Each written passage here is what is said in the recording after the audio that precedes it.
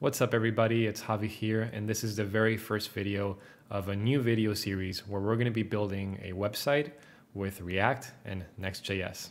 You've asked me about code, about prototyping, and about the future of the web, and what that means for product design and designers. In this series, I'm going to take you all the way, and in future videos, we're going to start to reason from that backwards. By the end of this series, you'll have built a very simple blog app that looks like this.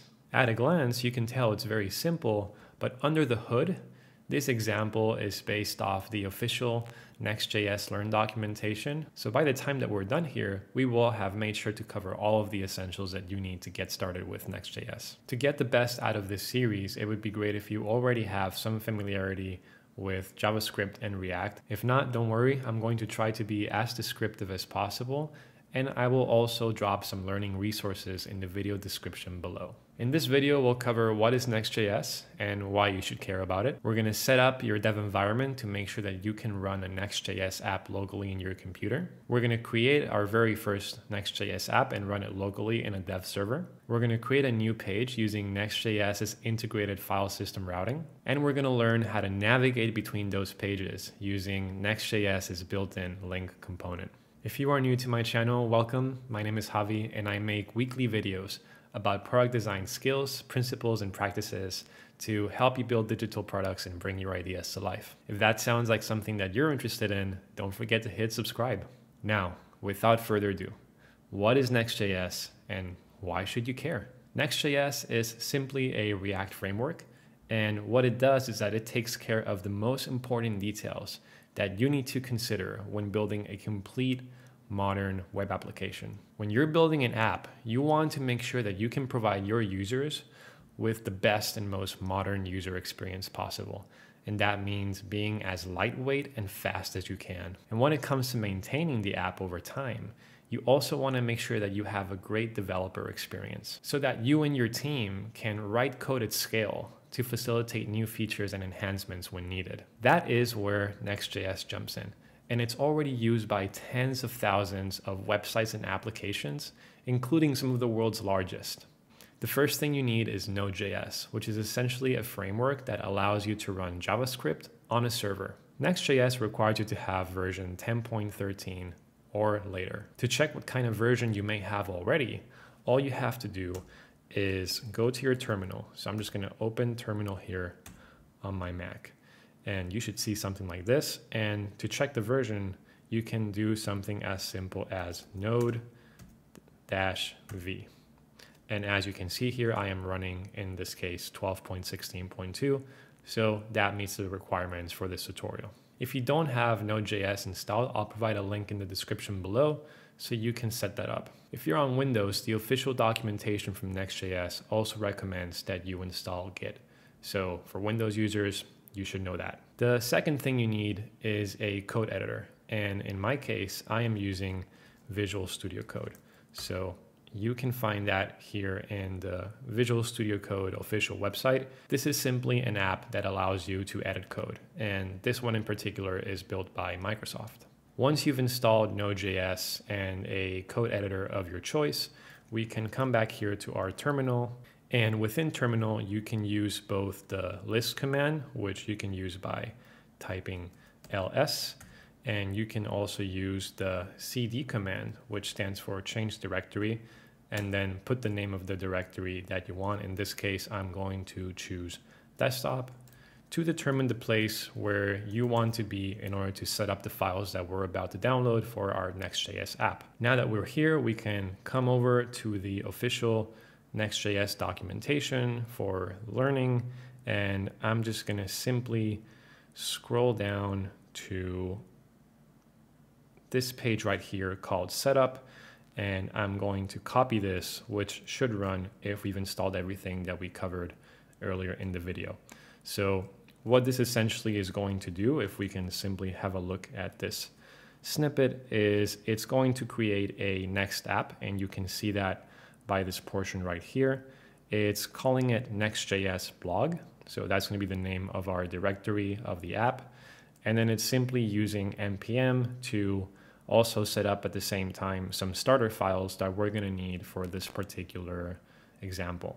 So now that that's in place, I can simply press enter, and you should see that if there are no problems, it's going to start loading and installing the packages, and this should take almost no time. Perfect. And as you can see, you should get a success message here that a Next.js blog has been installed in our desktop. We can verify that by coming over here to our Finder. In my case, I have two folders because I have one for the final result, but as you can see here, this one was just installed right now. It's a Next.js blog, Next.js app with everything contained in order for us to run this application. Now we can go back to our terminal. And if we want to move over to that directory we just created, all we have to do is use the cd command that we just learned earlier and put the name of the directory we just created, in this case, Next.js-blog. So now we are inside our blog directory. And if you want to run this locally in a development server on your computer, all you have to do is npm run dev. And what npm run dev does is that it's taking our Next.js app and it's going to put it or stage it inside a development server that only we can access for the purpose of editing the code and seeing a live result as if it was in the browser. So in order to see that, you can copy this URL here that terminal will give you. It's in this case localhost 3000. So I'm going to copy that. I'm going to come over to my browser, open a new tab, copy and paste. And if everything worked well, there you go. You should have your Next.js application live in your development server. Now, you'll be able to see this only for as long as your terminal session is active. If you decide to kill the terminal session, then this local host will no longer be existent and you won't be able to access the contents. So it's important that you keep the terminal session active. Congratulations. As simple as that, you've just created your first Next.js application. Let's move forward. The next logical step would be to figure out how we can actually edit our application. And you can do this very easily by coming here to your Finder and just simply dragging the folder over to VS Code. And I have that nicely set up here in my doc. So if I do this, it's essentially going to open that directory on a VS Code workspace. So I can remove this, and if I am looking here through the files, these are going to be the very exact files that we would find if we would go to our Finder here and navigated the internal contents of that folder. The difference is that VS Code gives you an environment where you can actually manipulate those. So that is pretty cool. If you didn't have this in your doc, all you have to do is come over to VS Code and do open. And in this case, you would be able to then come to your desktop and just select the Next.js blog, and it will open in the same way. Now, what you are seeing here when you come to the localhost 3000 for the first time is your root page, or in simpler terms, your home page, right? So the first page that a user is going to access when entering this application. You can find this page by coming over here to VS Code, coming into the pages directory, and then you will find that there's a file called index.js. So if I click on that, VS Code will automatically show me the code on the right side, and I can simply take any of this and edit it however I want. For example, I am here inside the main content. There is a H1, which in this case stands for this piece right here, right? So if I come over to the code, I can simply change this from, let's say, welcome to learning, let's say. And you will see that typically there is a dot here if you don't have autosave enabled. All I have to do to save this is Command S. And if I come back to my local host, boom, the title just automatically changed to Learning Next.js. So what you just saw is that with Next.js, you can make any changes to your files and then see instant results in your development server. That is thanks to a feature that is built in Next.js, and it's called Fast Refresh, which makes for an awesome developer experience. Now, let's say that we wanted to create a new page. How would we go about that? In Next.js, a page is simply a React component that lives inside the pages directory. So if you'll recall, what I mentioned earlier is that this root page here is simply a file called index.js that lives inside this pages folder.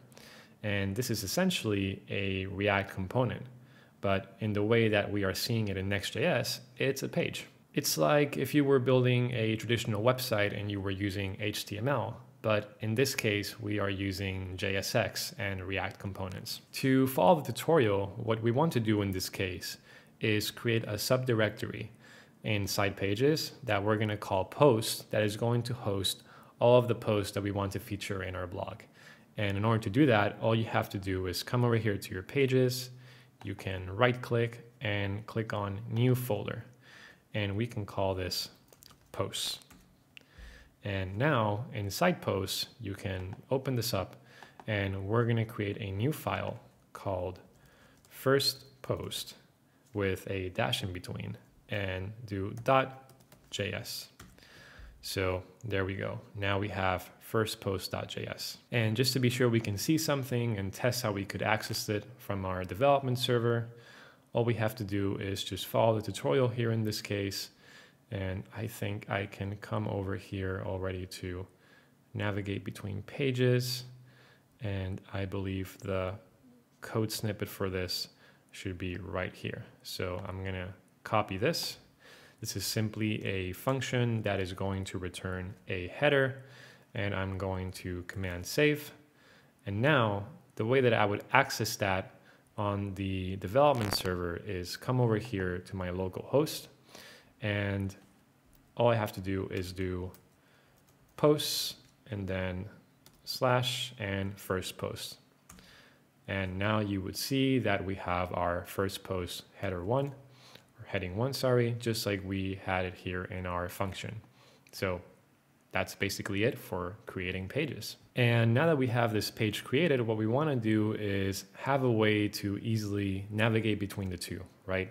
So that's what we're going to do next. Typically, what you would traditionally do is set up an A tag with a reference between the two pages to create some links. In Next.js, you can use a native component that comes with the framework called link.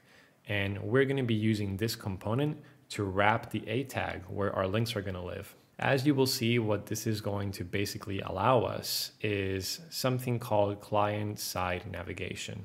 And what that basically means is that the page transition is going to happen not through the browser, but actually it's happening through JavaScript. And what that's going to result in is a much faster transition between those pages. So to set that up, all we have to do is come back here to our tutorial, and there's just simply a couple of code snippets that we have to implement. So let's just continue through this documentation. And the first thing we have to do is go to our index.js, which is our homepage, and we have to make sure that we are importing the link component from Next.js in order to make sure that we can reference it in the code. So I'm going to come here to my Next.js file, and imports happen all the way at the top. So I can come here. We are already importing a head component. Now I'm going to press enter and do Command V for import link. I'm going to save this. And now we have to come here to our H1 that we just edited earlier. And that one is right over here, learning Next.js. And we are going to replace it for this one, which is essentially very similar. The main difference that's happening here, as you can see, is that there is a link component that's referenced here that, as mentioned earlier, is going to essentially serve as a wrapper for our A tag. And that's what's going to facilitate us being able to use that component. So I'm going to copy that. I'm going to paste it here. And then I'm just going to make sure that I sort out the formatting fuzziness here. And now that that's set up, we have everything we need in our index file. So if we actually were to come back to our index file here, and I click on this page, and now what we want to do is have the link in the other page as well, right? So If we follow the documentation, we will find a code snippet for that as well. So we can copy this bit right here. I'm gonna come over to my first post.js. I'm going to remove all this and paste this one. And just to explain you what's going on here, it's a very similar scenario. What we have to do here is import link from next link. And then we have a function that is essentially setting up our page. And inside that function is a return that is going to give us an h1 that says first post, so just like we had it before. And what we have right below it is an h2 tag that is back to home. And this is also a link that is wrapped with the link component, and the reference is the home page using this slash right here. So now if I hit save to our first post.js, I come back here, and with fast refresh, this should have happened instantly. I can click on this page. It will take me to post, first post. And if we click on back to home, it's going to take us back to our index.js file. So what exactly is the link component doing to make this loading between pages so fast? There are two things that are happening under the hood thanks to Next.js.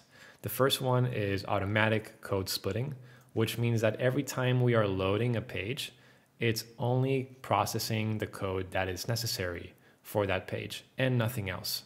So the load time is just naturally faster because there's less to load. The second and most interesting bit is something called prefetching, which means that whenever you have a link component in the browser, what Next.js is doing in the background is recognizing that component and loading all the data in the background before you even decide to navigate, so that by the time you click on that link and you want to go to that page, everything is loaded automatically and you don't have to load that again at the time when you want to navigate. And that is all for today. So in a summary, what we did in this video is we set up a dev environment to help you run a Next.js application. We created our very first Next.js application and we ran it locally within a development server. We created a new page using Next.js's integrated file system routing, and we learned how to navigate between those pages with near instant page transition, thanks to the Next.js link component. In the next video of this series, we're going to learn how to add static files like images to our Next.js app. We're going to customize the metadata of our pages, and we are going to get into some styling, both globally for our entire application and for specific React components. I hope this video was useful to help you get started with Next.js. If it was, don't forget to give this video a like and let me know below if you have any questions or comments. I hope you're all safe and well, and I will catch you in the next one.